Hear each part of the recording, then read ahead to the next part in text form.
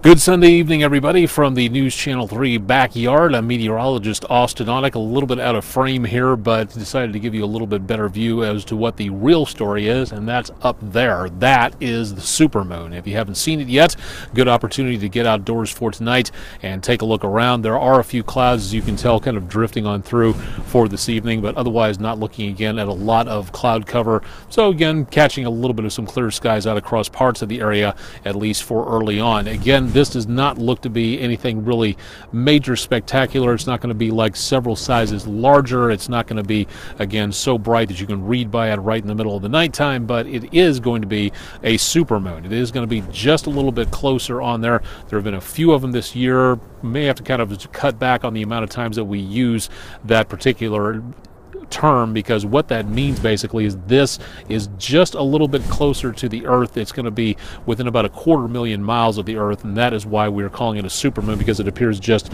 a little bit, a fraction of a bit larger on there. So that's mainly what we're looking at again for the evening hours into tonight. Decent amounts of cloud cover out there here and there, but that's about all that we have taking place across much of the Mid-South. You can see again decently clear.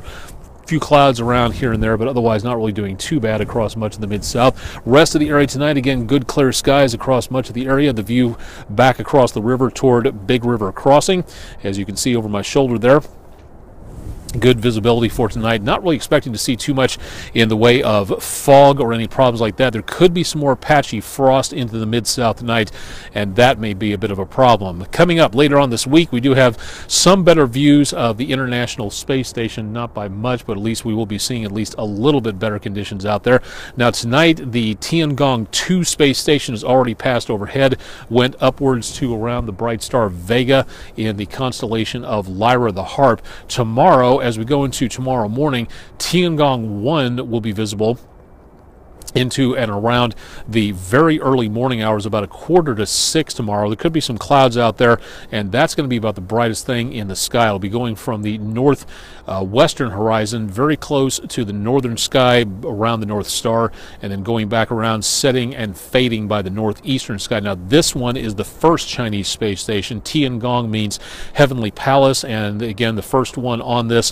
It has been abandoned. It is coming close to becoming out of control. It is still in Earth orbit. Its orbit is degrading, so this station is going to crash at some point in time. Not immediately, and it's not an imminent threat to anything on the ground at this point in time. Remember that 70% of the Earth's surface is water, so we don't have a great deal of land surface for this thing to really be affecting, so the odds are in our favor on that, and hopefully it can be controlled at least a little bit to be brought down the right position and the right place, hopefully over an ocean somewhere where nothing is going to be hurt when it comes back down again.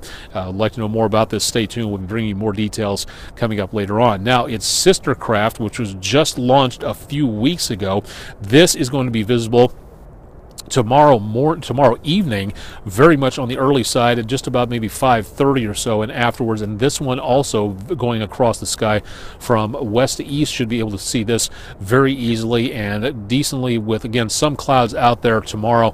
Now there may be more clouds toward tomorrow evening as a new storm system heads through, and better chances of again a little bit of rain showers. So this may be a little bit more difficult to see than tonight, but at least you'll be able to give it a shot anyway. Where is the International Space Station? I've gotten some emails on that, and people having questions about where they can see the very bright space station passing overhead. Well, you can see it. Picking your dates and times, you should be able to take a look for it, but unfortunately over the next several days you're going to have to get up very early in the morning, and we're talking like 4:45 in the morning to be able to see this passing overhead. So you might be able to see this. It's going to be decently bright, and it is going to be passing over parts of the Mid-South area, but unfortunately it's not going to be anytime during the evening hours, so you will be able to see it.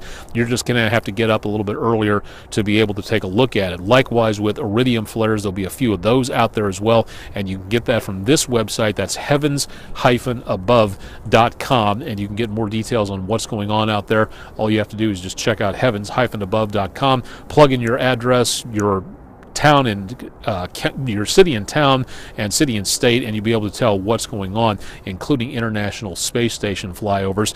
Coming up later on this week, again by tomorrow night at this time, And early Tuesday morning could be some rain showers out there, so we might see again a few interferences with watching the stars into Monday, Tuesday. Next one after that, another storm system coming our way by about Friday night into Saturday. That one has the potential of bringing a little bit more rainfall to the Mid-South, and I will gladly give up an interruption in stargazing to get a little bit more rainfall in here, because we've got some very dry conditions out across the Mid-South, and we have to be very careful with anything involving fire or flame. Matter of fact, if it smells a little bit smoky out there today, there's a very good reason for that, because some of the fires over eastern Tennessee, northern Georgia, that smoke has been drifting its way into the Mid-South. It hasn't exactly been a smog situation, but it has been noticeable, and that's going to cut down on the visibility by just a little bit until the atmosphere gets cleared out by just a little bit. Rest of the week, again, clouds coming and going, shouldn't be too bad. We'll be bringing you more updates on what you can see in Mid-South skies coming up as we go throughout